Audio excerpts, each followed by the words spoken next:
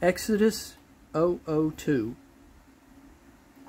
At this point, the Bible goes through the genealogy to remind the reader we're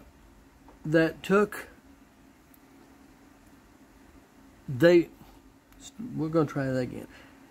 At this point, the Bible goes through the genealogy to remind the reader that the trek that God took to get to Moses, making the reader realize that Moses was handpicked for the task.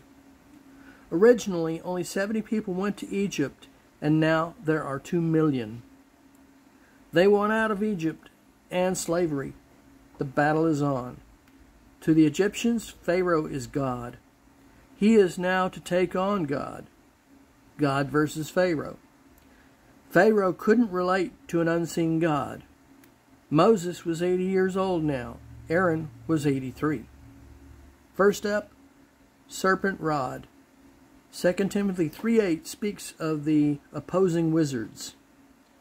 Next come the 10 plagues. The plagues are targeted at Egyptian gods. First plague, blood plague. Pharaoh would go down to the Nile and offer praise to the river god Hapi, a big fat man with the breasts of a woman. They would also celebrate Osiris, as the Nile was his bloodstream.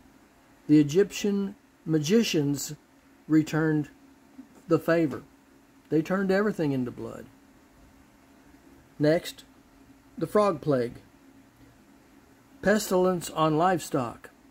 A temple was given to the ugliest goddess the Egyptians have, Khnum's wife. According to Egypt, this goddess was the creator of man. It was an offense to kill a frog.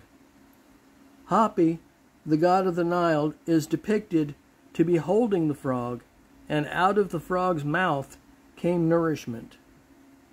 Moses told Pharaoh, "Tell me when you want these frogs to go away to show God is causing this." Pharaoh said, "Do it tomorrow." Tomorrow? Deal with your problems now, not tomorrow. Next, lice plague. Geb was Egypt's earth god who reports to Osiris. It is believed they were gnats. The magicians were called in and couldn't replicate the plague, and declared this plague was definitely from God. Next plague, swarm of flies. It was the ichneumon fly, which will lay its eggs on anything. It can latch itself to the human, including the eyelids and nose, and cause them to sting. The god Uatchet was the name of the fly, which was a type of scarab beetle. This plague would not happen in the land of Goshen, where God's people were. Remember, Joseph settled Jacob there. God now has Pharaoh's attention. Pharaoh says now they can go and sacrifice, but it must be in the land. In other words, Pharaoh was willing to compromise. Next, severe pestilence. All the livestock. A temple was given to the ugliest.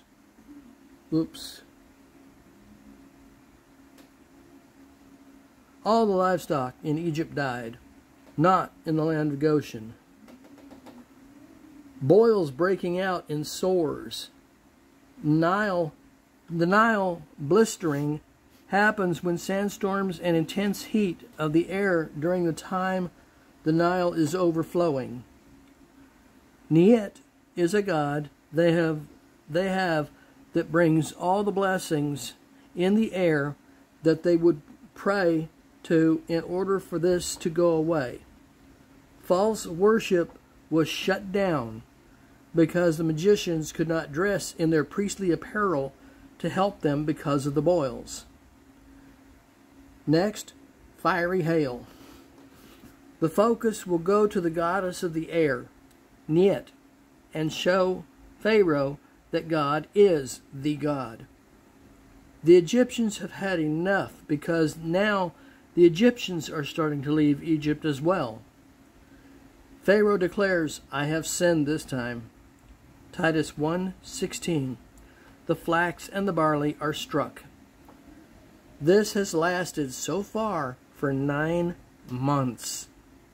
This time frame is from the flooding of the Nile with blood and the season of the barley being destroyed. Next, locusts. They shall eat up everything that was left behind by the hail. Now the magicians are asking about how long this should last. It's been 9 months so far. These locusts can strip back bark from a tree. The east wind brought them in. They ate everything that was left. Next, darkness for 3 days. This may not seem like much, but until you realize how much sun the body needs to survive and be happy. Finally, firstborn. The important thing about this event is that it is the first Passover celebration. Many things happen at this event. They won't be discussed here because they are mainly Jewish, and I feel I wouldn't do them justice. This is when they performed the first Passover. The Passover covered many things that, due to their being of Jewish background, I don't feel I could do them justice, so I won't go into them here. Now, the Israelites are ready to possess the land of Canaan. They had to rid the Canaanites, the Hittites, the Amorites, the Hivites, the Jebusites. These are all offspring of Ham, if you remember, who was cursed by Noah. This was explained earlier about what Ham had done to Noah. God instead led the Israelites the long way around to Canaan because the northern route was covered by military outposts that would make the Israelites afraid. Deuteronomy 8 explains this. Ezekiel 10 explains a little more. Here is something rather important to bring up to the surface. God told Moses that the Israelites that as long as they followed his statutes, none of what happened to Egypt would happen to them. God was speaking to Moses specifically about what God had done to the Egyptians, and that God wouldn't do this to Israel. This is a direct blessing, and people say it applies to today. No, it doesn't. When God speaks specifically, it doesn't apply to any other time or incident. Sometimes people will take words, paragraphs, verses out of the Bible and post them on their walls and say, "That sounds so good, it must apply to me." No, it doesn't. You need to take it down. The Pharaoh finally gives in and lets them go free. After they departed, Pharaoh's heart is hardened yet again, and he calls on his army and pursues them. Many people will say that the Israelites crossed the Red Sea at its lowest, and that's how they got across. But this would be an even greater miracle, because as soon as the Egyptian army was well into the sea, it swallowed them up.